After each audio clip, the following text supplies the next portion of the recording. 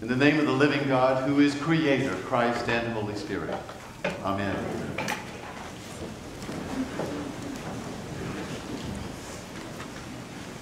Good morning, church. It's a big Sunday. Baptisms and a very powerful gospel. This is my beloved Son.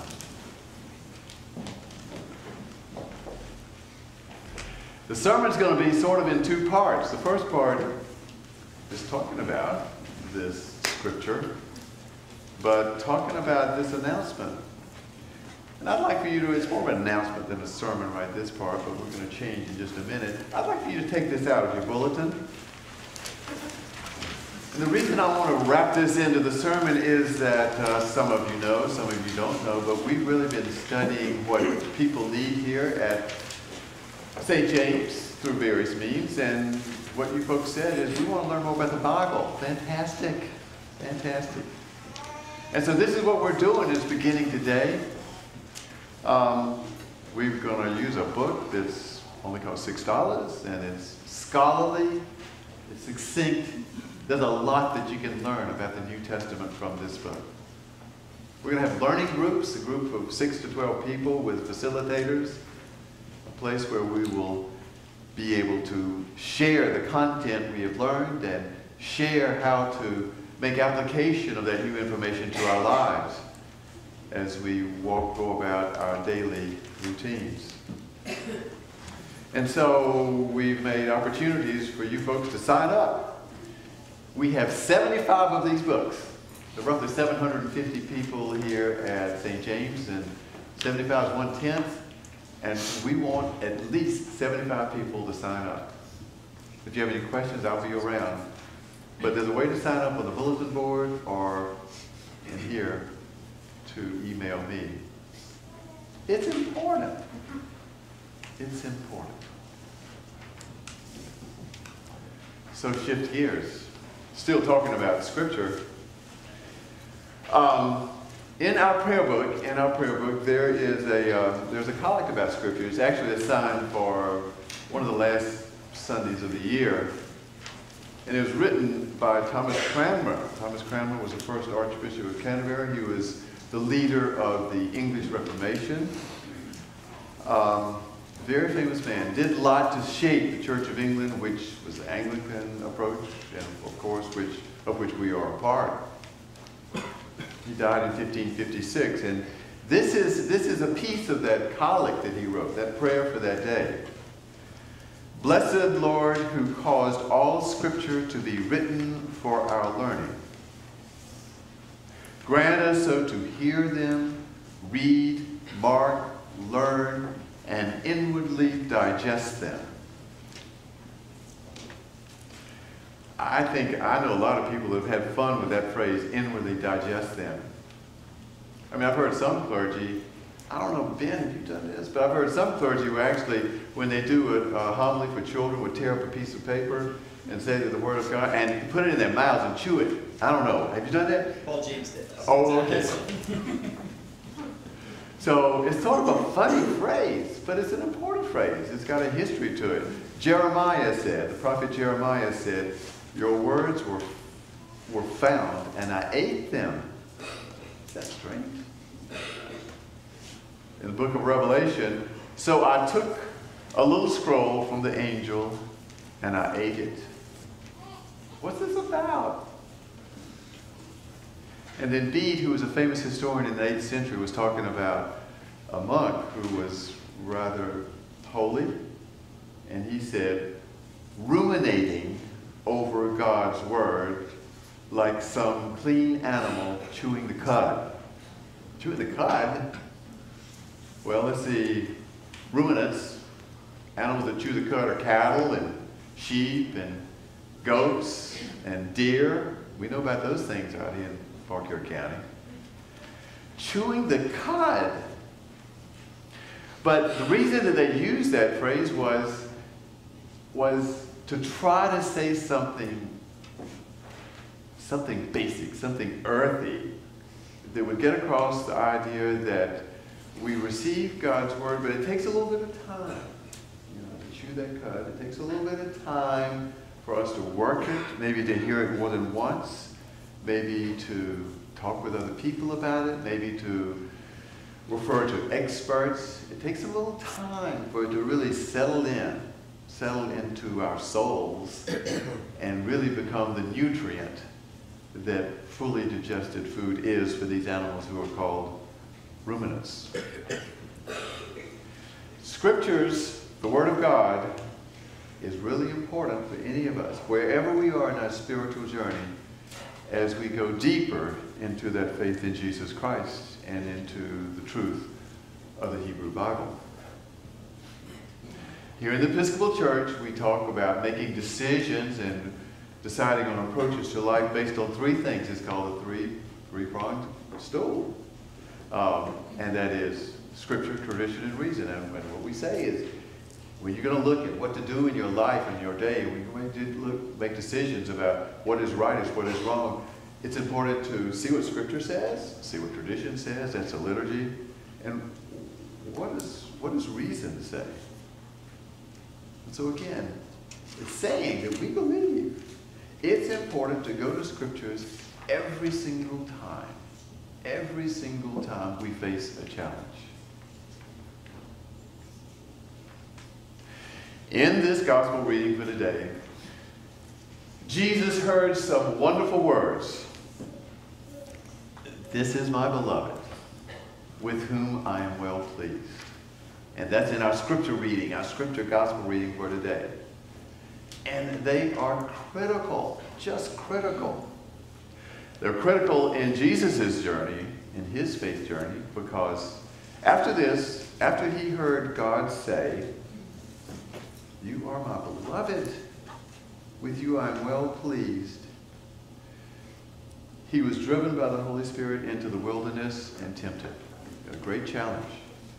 I mean, he was empowered by this message from God, but then he was tested. And he could have endured that test if he hadn't heard those words from God the Father himself. "I love you, and I like you. I'm well pleased with you." He heard those words. He was tested.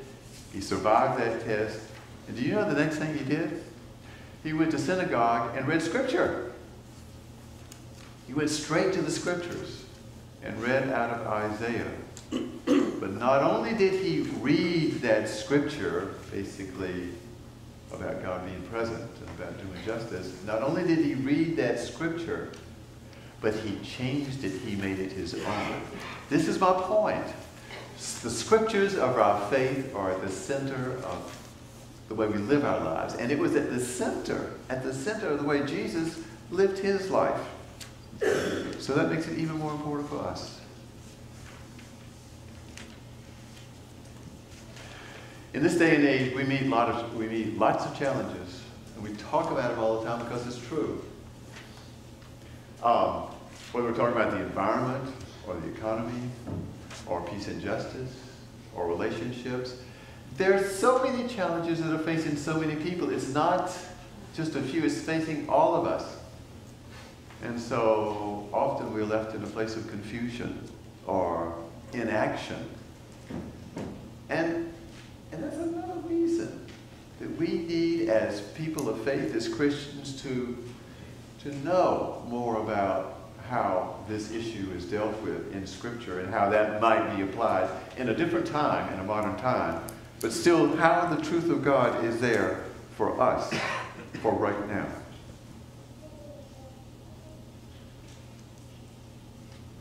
One of the ways that we are talking about this here at St. James is that we want to provide a time for people to get good content, to get expert opinions, objective information about Scripture, but also time to talk with each other. Because, as Jesus said, love one another. We learn about our faith from people who know a lot about our faith, but also simply from each other. Be in a place where we can share our thoughts and be inspired by each other. And we also learn about this through praying about those words of God. Here's what I'm trying to say. We have said here at St. James, wherever we are in our journey, we want to learn more about the Bible. We want to incorporate more into our lives. Well, let's do it. Let's do it. One of the jokes in the Episcopal Church, which I've been a part of, that is this joke, and I bet some of you have said it too, is that, when we talk about Scripture, we'll say, well, let me see, I'm an Episcopalian, I don't know much about the Bible. I mean, have you ever heard that in the Episcopal Church? I don't know why we keep joking about that, because I don't think it's funny anymore. I really don't. I think that we, with good minds and good hearts and good commitments to our journeys in faith, it's time for us, if we need to know more, and I bet we do, I certainly do, let's learn more about how God's Word is for us in this day, as well as in the present, and how it can be really alive for us. So I've got another puppy story. For you who don't know, we have 6 puppies and labs, and 5 of them are gone to good families, but we've got one, Colleen. She's black lab. I love that little dog. And I'm on morning duty. I'm on morning duty. So when she gets up and wakes up about 6:30, take her out and she does her business and comes back in and plays a little bit with her mother, and by herself. Gets fed at 7 o'clock, goes out some more exercise, come in, plays inside. And sooner or later, she wants to climb up into my lap, which is fine with me. And so she'll come to my knees in sort of morning, and I'll pick her up and put her in my lap. And she sort of cuddles a little bit and sort of gets comfortable and puts her head right there. And maybe turns and licks my face. I don't lick her face, but she licks my face. And you know what? I think she does that. I think she does that because she trusts me. I think she does that because she feels loved. I think she does that because she knows I provide food for her. I think she does that because she just feels comfortable and safe. And she sleeps for a few seconds. Oh, not a few seconds, a few minutes. Then I pick her up and put her in the crate for her nap. Here's the interesting thing. Guess how I felt when that little puppy was right up next to my neck? I felt loved. And I felt safe. And I felt trusted by that little puppy. And I felt happy about myself and ready to live my life as best I could. Isn't that amazing? I mean, the puppy felt loved. I felt loved. And we were willing to go ahead and take care of business. Here's something I realized. That's not a bad image for moving deeper, diving deeper into God's Word, or getting closer to God. That's not a bad image for being in the Word through prayer. Because I think when we really go deeper, we feel loved by that God's Word. We know more about who God is, and we can just get connected better. We trust God the more we know about God. We feel safe about God. We maybe even feel like we're okay. And here's my thought for this morning. How do you think God feels when we feel safe, wrapped in the arms of God? I think God feels loved by us when we choose to spend that much time, new time and fresh time with God in prayer or with Scripture. I think God feels loved and trusted.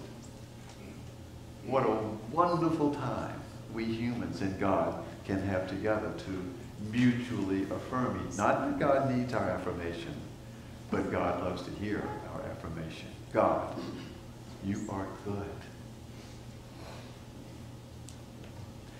And the next step is exactly what Jesus did after this reading in the gospel.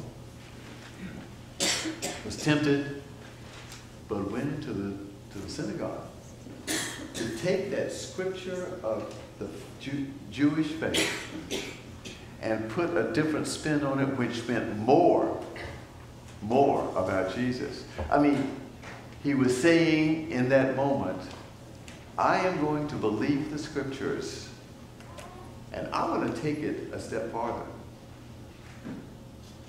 And we can do the same. In studying and moving deeper into the scriptures, not only will we feel God's love and trust and joy, but we will be empowered to make a difference. We will be strengthened, and we will be informed to do our part in bringing justice into the world, which is exactly what Jesus wants us to do. Sometime today, may you be still and listen to those words from God to you. You are beloved, and with you I am well pleased.